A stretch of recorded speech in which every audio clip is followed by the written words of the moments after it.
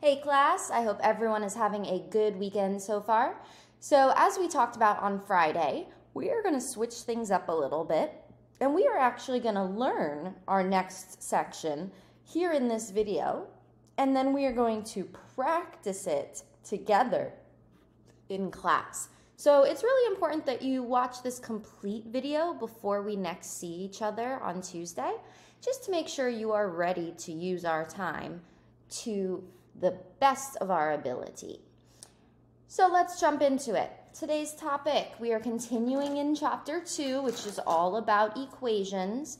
And today we're moving on to literal equations. Now, a literal equation is where we include variables to represent all of the values. So it's going to look similar to what we've been doing, except instead of numbers representing all the values, we have variables. These represent equations or formulas that we often use in real life applications. So this skill is something that's going to be very helpful for you when you get to physics, or for those of you who are already in physics, because physics and science, engineering, technology, all use formulas of this nature.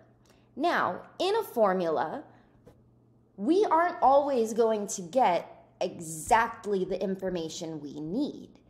For example, if I'm trying to find the speed of something, I might know the distance and the time so I can calculate the speed. But what if I already know the speed and the distance, but I want to know how much time it's going to take? Well, I'm solving for a different piece of the equation. So that's a little bit like what we're going to be doing here today. We are going to be solving for the given variable. That given variable represents the unknown in our situation. So first, let's use the equation y equals mx plus b. So this is called the slope-intercept form. We're going to be using this later this year to graph lines.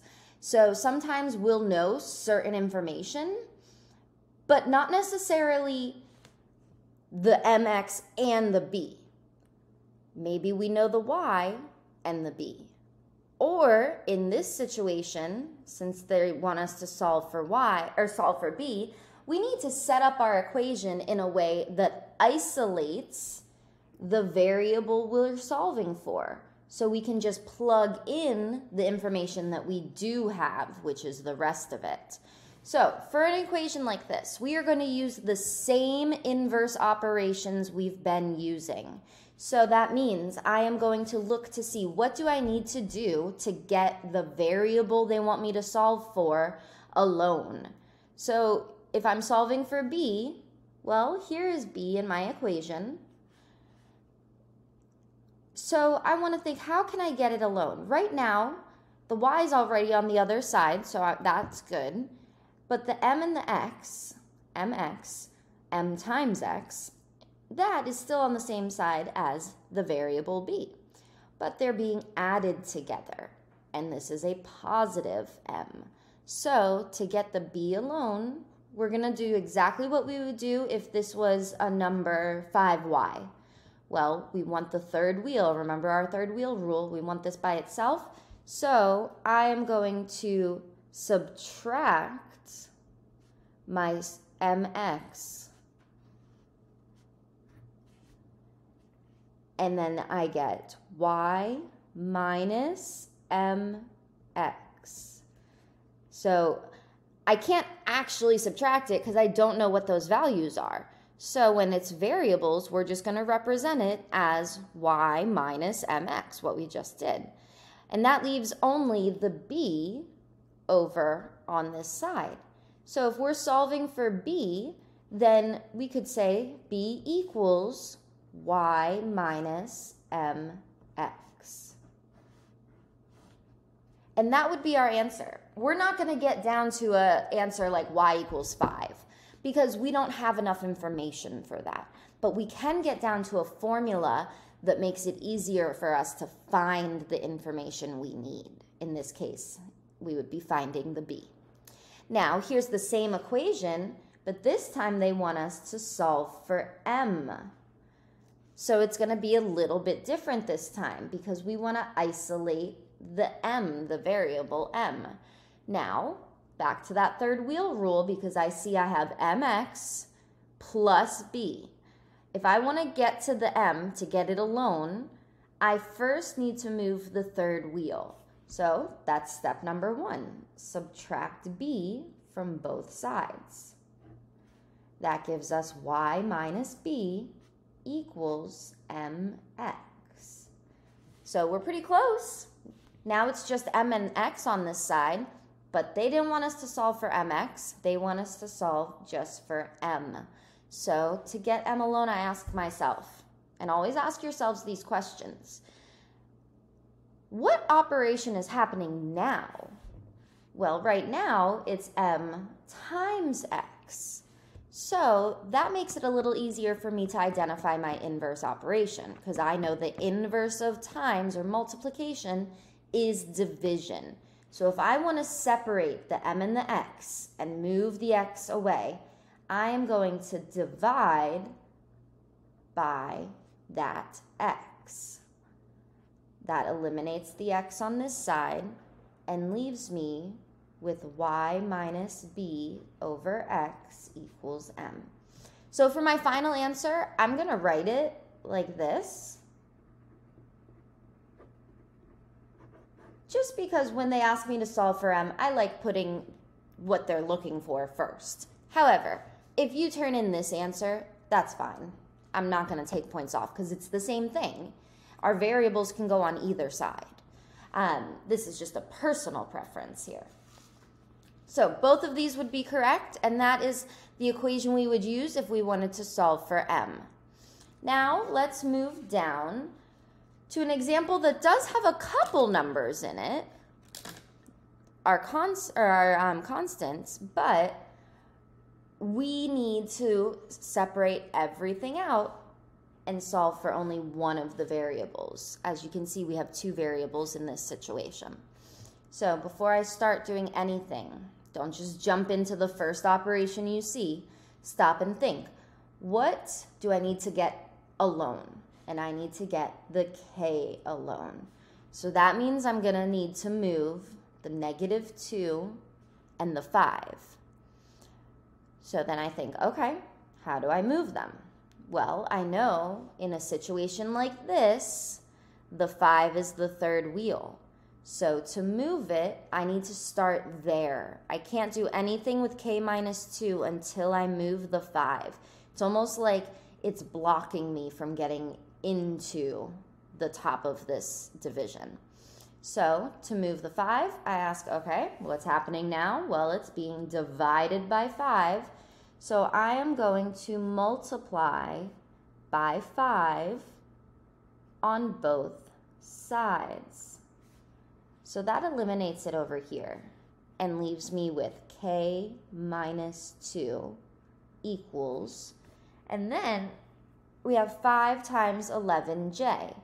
Well, I can do 5 times 11. So 5 times 11 is 55j. Now, the reason I didn't need to have like terms is because I'm multiplying. So I can multiply the numbers and keep the variable. If I have 11 j's and then I multiply that 5 times, I now have 55 j's. So now I've gotten it somewhat alone, but I still have the -2 here on the same side as the k. So now I ask, what's happening here? We're subtracting 2. So what's my inverse operation? Add 2 to both sides. Now, I want you to think here. What do you think the common mistake would be at this step? Well, the common mistake would be doing 55 plus 2 and writing 57 down here. The reason why is because these are not like terms. And we're adding. When we are adding or subtracting, it has to be like terms. So I can't just add these. I need to write it as two separate terms. So we've got 55j plus 2. And then the k is left alone. So that would be our answer. All right. So hopefully you're realizing we're not learning any new steps or strategies. We're just learning how to apply what we know to literal equations that we can use to find certain unknown values. So let's move on. The next equation, P equals 2L plus 2W. Now, does this look familiar? It should. This is our perimeter formula. So let's imagine we're looking for the perimeter. We know to find perimeter, it's 2 times the length plus 2 times the width. Now they want us to solve for width. So this would be a situation in which we know the perimeter and we know the length, but we don't know the width. So we have to work backwards, and we want to get the W alone. So I'm going to just rewrite it just to make it easier to see what I'm doing. I don't want to make a mistake because I'm a little messy. So now I want to ask again, same question I've been asking myself for all of these problems. What is the variable I'm isolating? W. Where is the W now? Here. What do I need to move to get away from the W? The 2L and then the 2. What do I move first? Well, 2 is being multiplied by W, so they're kind of like a couple. 2L is only being added, so this is the third wheel here. So that's what we're going to move first, and we're going to look at it as if it's just one number. So if this was 5, positive 5, we would subtract to move it. Well, we're going to do the same thing. Even though it's 2L, we can still apply the same rules. So we would subtract 2L from both sides. Now, not like terms. So we cannot do P or subtract these. We have to leave them as P minus 2L. Equals, now all that's left over here is 2W. Well, now we're closer, but we're solving for W, and it still has the 2 attached to it. So now I need to get rid of that. To do that, I'm going to divide by 2 on both sides. That now gets my W alone, isolates that variable, and leaves me with P minus 2L over 2. Now, this would be acceptable. This is fine. But we could simplify this equation. And if we can, we always want to. So to simplify it, I can realize, oh, 2L divided by 2 would just be L. So my final equation would be P over 2, because these cancel out, but the P is still being divided by the 2. So P over 2, it doesn't cancel out fully, minus L equals W. Okay? So that would be our final answer. All right, let's flip over to the back side, and you guys are hopefully copying these down, so continue copying these. If you haven't copied yet, go ahead and start copying these questions onto a piece of paper as your notes, so you can look back at it when you're doing your homework. All right, next, we want to solve for R. This is our circumference equation when we are trying to find the circumference of a circle, which you will do in geometry. So this is an important skill to help you be successful next year. Here, in this situation, we're solving for R, which means we don't know the radius of our circle. So we want to isolate the R, which represents radius. So to get the r alone, we ask what's happening now. 2 times pi times r. Now, I need to separate these. Since it's all multiplication happening, I'm going to separate by division. So I'm going to divide the 2 pieces I'm trying to move. I want r alone, so I need to move the 2 and the pi, and they're both being multiplied. So I can just divide by 2 pi. Divide by 2 pi. And that leaves me with c over 2 pi equals r. So r equals c over 2 pi. There you go. So now if we know the pi, the pi, which we always know, and the circumference, now we can find the radius of a circle. All right, next one. I want you to try this one on your own. Pause the video, try it on your own, and then we'll go over it once you press play again. All right, so in this situation, we are solving for d. The only difference is we have d on 2 sides. So first thing we want to do, simplify our equation. If I'm trying to isolate the d, I need to get them all together first. So that's my first step. And I'm going to look and see, well, if I subtracted 3d, I'd end up with a negative d over here. And then I'd have an extra step to do because I'd have to get rid of the negative. So instead, I'm going to subtract d from both sides. That leaves 5c equals 2d. Now I can subtract these because they're like terms, minus 1.